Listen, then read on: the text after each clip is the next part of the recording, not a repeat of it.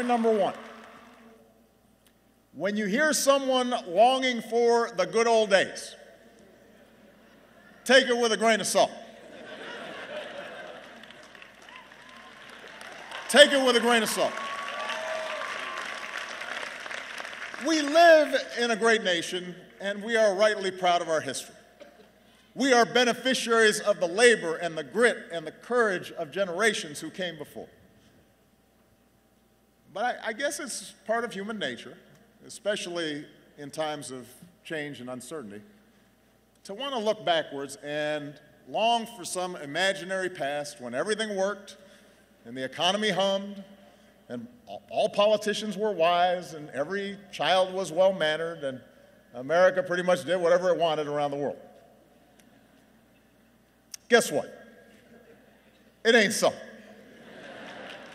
The good old days weren't all that good. Yes, there have been some stretches in our history where the economy grew much faster, or when government ran more smoothly. There were moments when, immediately after World War II, for example, or at the end of the Cold War, when the world bent more easily to our will. But those are sporadic, those moments, those episodes. In fact, by almost every measure, America is better and the world is better than it was 50 years ago, or 30 years ago, or even 8 years ago.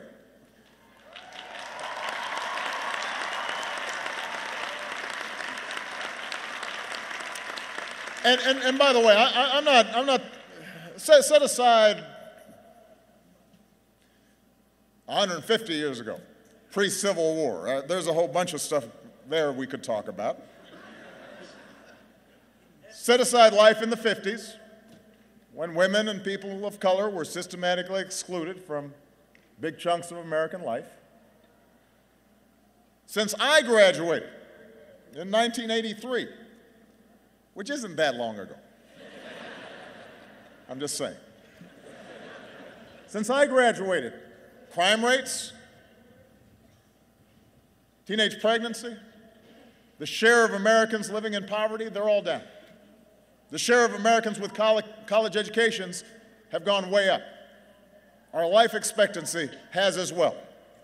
Blacks and Latinos have risen up the ranks in business and politics. More women are in the workforce. They're earning more money. Although it's long past time that we pass laws to make sure that women are getting the same pay for the same work as men.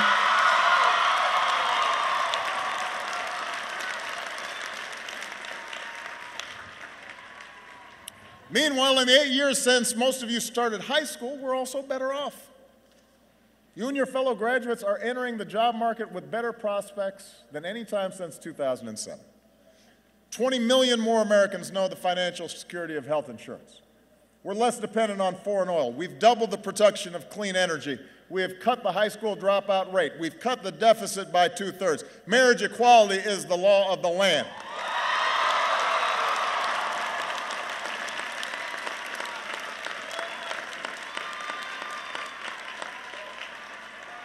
And just as America's better, the world is better than when I graduated.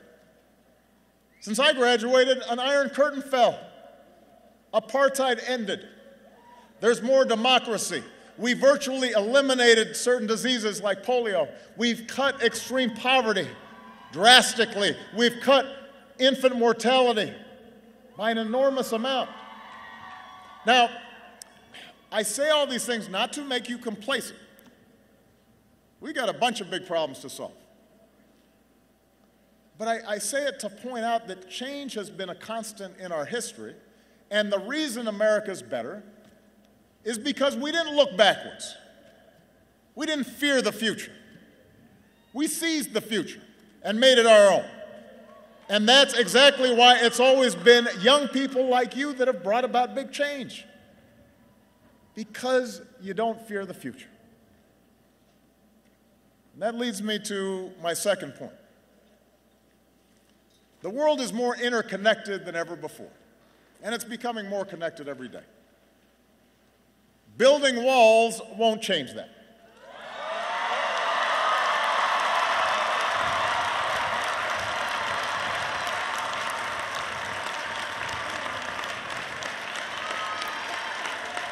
Look, as president, my first responsibility is always the security and prosperity of the United States. And as citizens, we all rightly put our country first. But if the past 2 decades have taught us anything, it's that the biggest challenges we face cannot be solved in isolation. When overseas states start falling apart, they become breeding grounds for terrorists and ideologies of nihilism and despair that ultimately can reach our shores. When developing countries don't have functioning health systems, epidemics like Zika or Ebola can spread and threaten Americans too, and a wall won't stop that.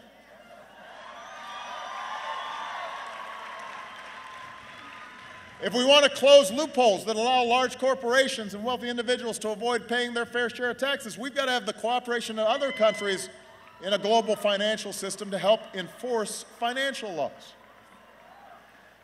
The point is, to help ourselves, we got to help others. Not pull up the drawbridge and try to keep the world out. And engagement does not just mean deploying our military. There are times where we must take military action to protect ourselves and our allies. And we are in awe of, and we are grateful for the men and women who make up the finest fighting force the world has ever known.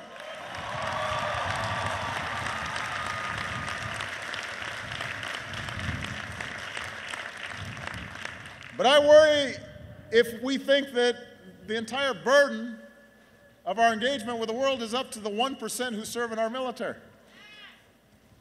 And the rest of us can just sit back and do nothing. They can't shoulder the entire burden. Engagement means using all the levers of our national power and rallying the world to take on our shared challenges. You look at something like trade, for example. We live in an age of global supply chains and cargo ships that crisscross oceans and online commerce that can render borders obsolete. And a lot of folks have legitimate concerns with the way globalization has progressed. That's one of the changes that's been taking place. Jobs shipped overseas, trade deals that sometimes put workers and businesses at a disadvantage. But the answer isn't to stop trading with other countries. In this global economy, that's not even possible. The answer is to do trade the right way by negotiating with other countries so that they raise their labor standards and their environmental standards. And we make sure they don't impose unfair tariffs on American goods or steal American intellectual property. That's how we make sure that international rules are consistent with our values, including human rights. And ultimately, that's how we help raise wages here in America. That's how we help our workers compete on a level playing field. Building walls won't do that. It won't boost our economy, and it won't enhance our security either. Isolating or disparaging Muslims, suggesting that they should be treated differently when it comes to entering this country, that is not just a betrayal of our values.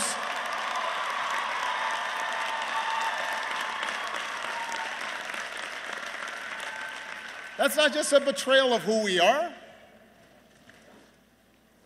It would alienate the very communities at home and abroad who are our most important partners in the fight against violent extremism.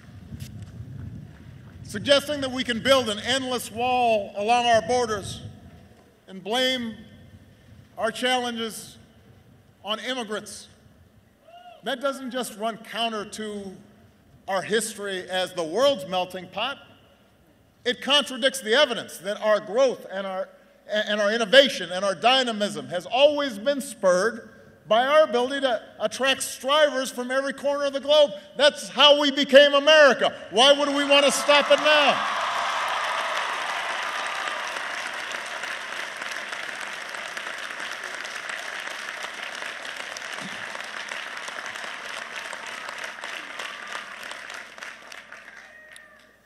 Can't do it. Which brings me to my third point. Facts evidence, reason, logic, an understanding of science. These are good things. These are qualities you want in people making policy. These are qualities you want to continue to cultivate in yourselves as citizens.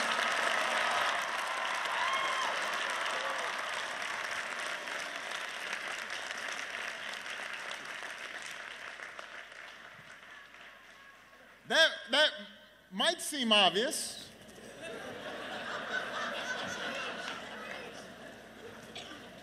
You know, that's why we honor Bill Moyers or Dr. Brunel.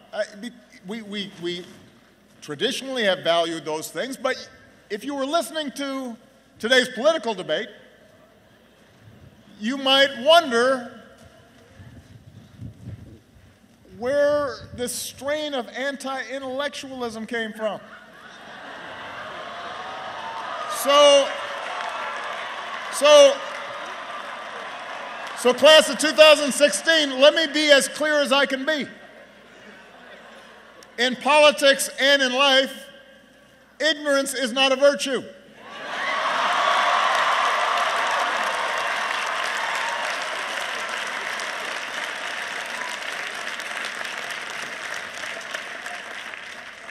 It's not cool to not know what you're talking about. That's not keeping it real or telling it like it is. That's not challenging political correctness. That's just not knowing what you're talking about. And yet we've become confused about this. Look, our nation's founders, Franklin, Madison, Hamilton, Jefferson, they were born of the Enlightenment. They sought to escape superstition and sectarianism and tribalism and know-nothingness. They believed in rational thought and experimentation and the capacity of informed citizens to master our own fates. That is embedded in our constitutional design. That spirit informed our inventors and our explorers, the Edisons and the Wright brothers, and the George Washington Carvers and the Grace Hoppers, and the Norman Borlaugs and the Steve Jobs. That's what built this country. And today, in every phone in one of your pockets, we have access to more information than at any time in human history at a touch of a button. But ironically, the flood of information hasn't made us more discerning of the truth. In some ways, it's just made us more confident in our ignorance. We assume whatever's on the web must be true. We search for sites that just reinforce our own predispositions. Opinions masquerade as facts. The wildest conspiracy theories are taken for gospel. Now understand, I am sure you've learned during your years of college, and if not, you will learn soon, that there are a whole lot of folks who are book smart and have no common sense. That's the truth. You'll meet them if you haven't already.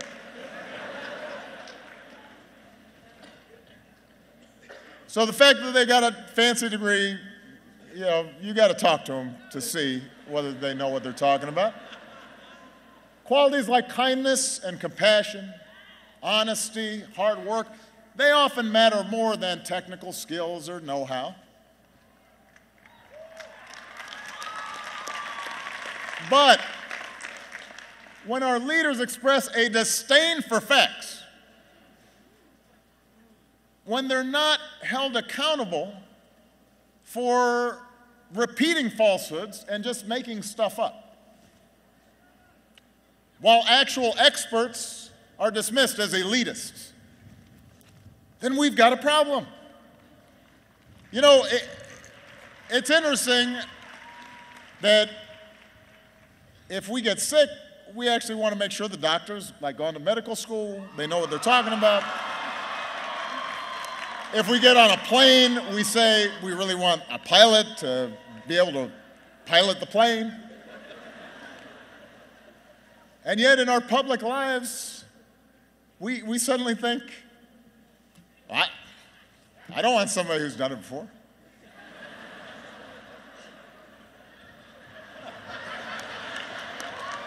Look, the rejection of facts, the rejection of reason and science, that is the path to decline. It calls to mind the words of Carl Sagan, who graduated high school here in New Jersey.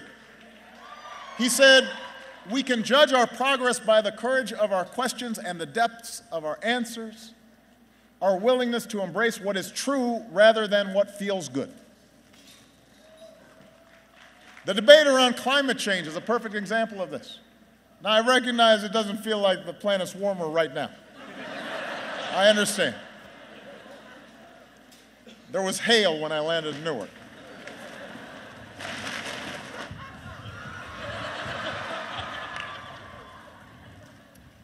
But think about the climate change issue. Every day, there are officials in high office with responsibilities who mock the overwhelming consensus of the world's scientists that human activities and the release of carbon dioxide and methane and other substances are altering our climate in profound and dangerous ways. A while back, you may have seen a United States senator trotted out a snowball during a floor speech in the middle of winter as proof that the world was not warming. I mean, listen, climate change is not something subject to political spin. There is evidence. There are facts. We can see it happening right now. If we don't act, if we don't follow through on the progress we made in Paris, the progress we've been making here at home, your generation will feel the brunt of this catastrophe. So it's up to you to insist upon and shape an informed debate. Imagine if Benjamin Franklin had seen that senator with the snowball, what he would think. Imagine if your fifth grade science teacher had seen that.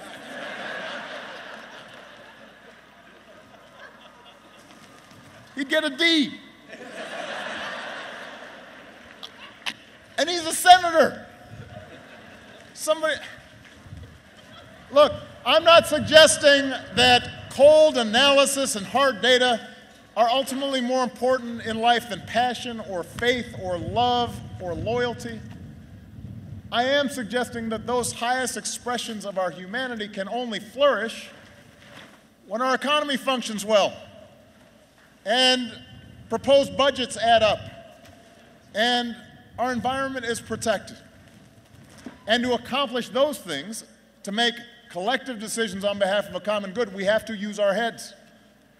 We have to agree that facts and evidence matter. And we got to hold our leaders and ourselves accountable to know what the heck they're talking about. All right. I only have 2 more points. I know it's getting cold and you guys have to graduate. Point 4, have faith in democracy. Look, I know it's not always pretty. I know. I've been living it. But it's how, bit by bit, generation by generation, we have made progress in this nation. That's how we banned child labor. That's how we cleaned up our air and our water. That's how we passed programs like Social Security and Medicare that lifted millions of seniors out of poverty. None of these changes happened overnight. They didn't happen because some charismatic leader got everybody suddenly to agree on everything. It didn't happen because of some massive political revolution occurred. It actually happened over the course of years of advocacy and organizing and alliance building and deal making and the changing of public opinion. It happened because ordinary Americans who cared participated in the political process. So,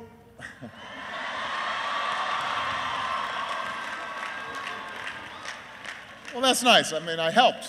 But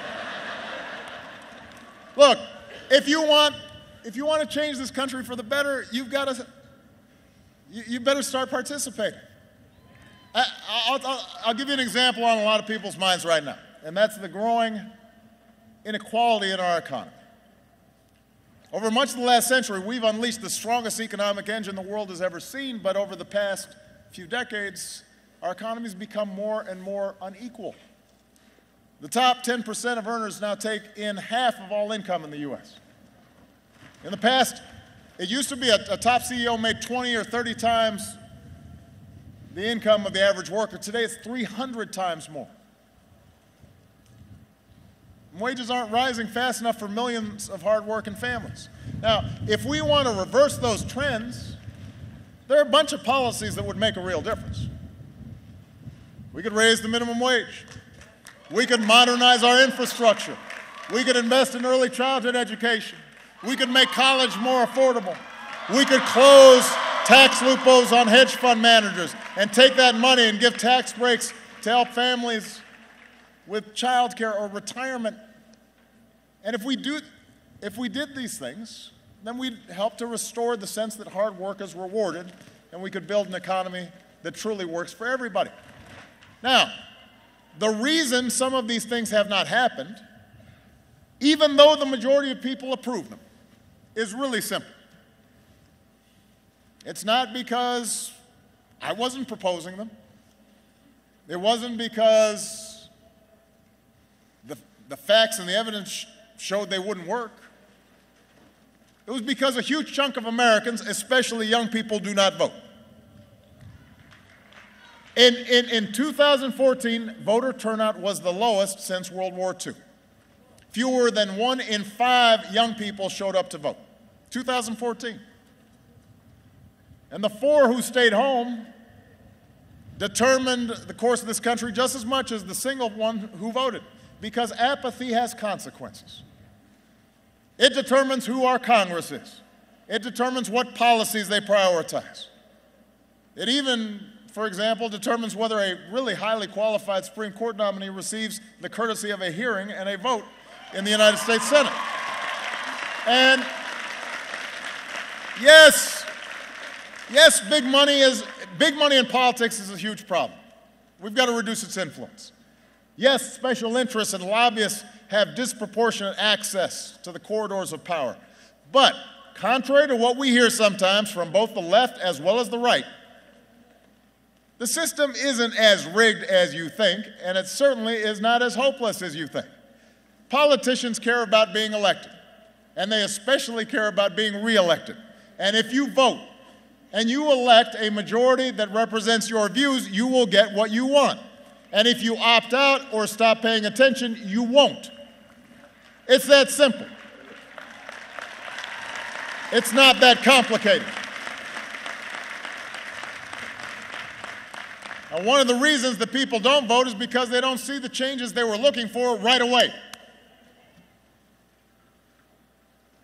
Well, guess what? None of the great strides in our history happened right away. It took Thurgood Marshall and the NAACP decades to win Brown versus Board Education, and then another decade after that to secure the Civil Rights Act and the Voting Rights Act. And it took more time after that for it to start working. It took a proud daughter in New Jersey, Alice Paul, years of organizing marches and hunger strikes and protests and drafting hundreds of pieces of legislation and writing letters and giving speeches and working with congressional leaders before she and other suffragists finally helped win women the right to vote. Each stage along the way required compromise. Sometimes you took half a loaf. You forged allies. Sometimes you lost on an issue and then you came back to fight another day. That's how democracy works. So you've got to be committed to participating, not just if you get immediate gratification, but you got to be a citizen full-time all the time. And if participation means voting, and It means compromise and organizing and advocacy. It also means listening to those who don't agree with you. I know a couple of years ago, some folks on this campus got upset that Condoleezza Rice was supposed to speak at a commencement. Now, I don't think it's a secret that I disagree with many of the foreign policies of Dr. Rice and the previous administration. But the notion that this community or the country would be better served by not hearing from a former Secretary of State or shutting out what she had to say, I believe that's misguided. I don't think that's how democracy works best, when we're not even willing to listen to each other.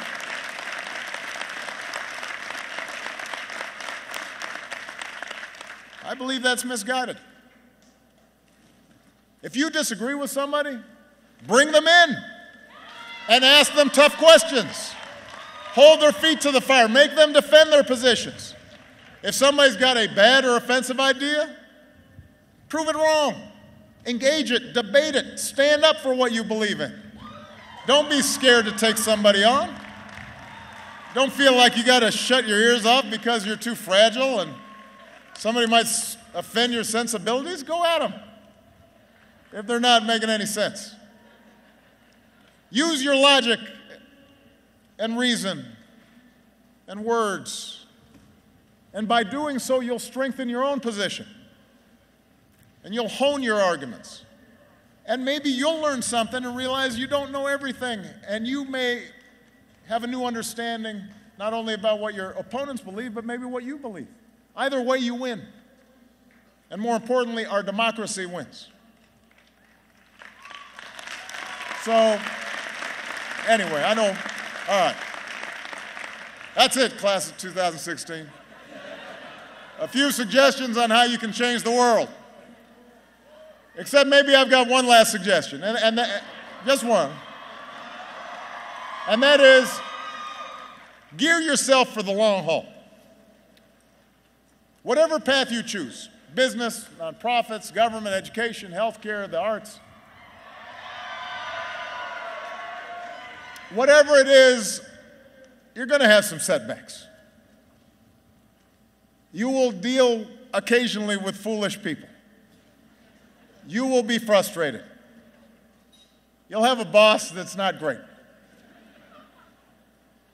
You won't always get everything you want, at least not as fast as you want it. So you have to stick with it. You have to be persistent.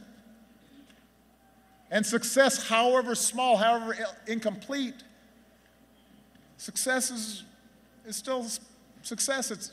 I always tell my daughters, better is good. It may not be perfect, it may not be great, but it's good. That's how progress happens in societies and in our own lives. So don't lose hope if sometimes you hit a roadblock. Don't lose hope in the face of naysayers. And certainly don't let resistance make you cynical. Cynicism is so easy. And cynics don't accomplish much. As a friend of mine who happens to be from New Jersey, a guy named Bruce Springsteen once sang, they spend their lives waiting for a moment that just don't come. Don't let that be you. Don't waste your time waiting. And if you doubt you can make a difference, look at the impact some of your fellow graduates are already making. Look at what Matthew's doing. Look at somebody like Yasmin Ramadan, who began organizing anti-bullying assemblies when she was 10 years old to help kids handle bias and discrimination. And here at Rutgers, helped found the Muslim Public Relations Council to work with administrators and police to promote inclusion. Look at somebody like Madison Little, who grew up dealing with some health issues and started wondering what his care would have been like if he lived someplace else. And so here at Rutgers, he took charge of a student nonprofit and worked with folks in Australia and Cambodia and Uganda to address the AIDS epidemic. Our generation has so much energy to adapt and impact the world, he said. My peers give me a lot of hope that we'll overcome the obstacles we face in society. That's you. Is it any wonder that I am optimistic? Throughout our history, a new generation of Americans has reached up and bent the arc of history in the direction of more freedom and more opportunity and more justice. And class of 2016, it is your turn now to shape our nation's destiny as well as your own. So get to work. Make sure the next 250 years are better than the last. Good luck. God bless you. God bless this country we love. Thank you.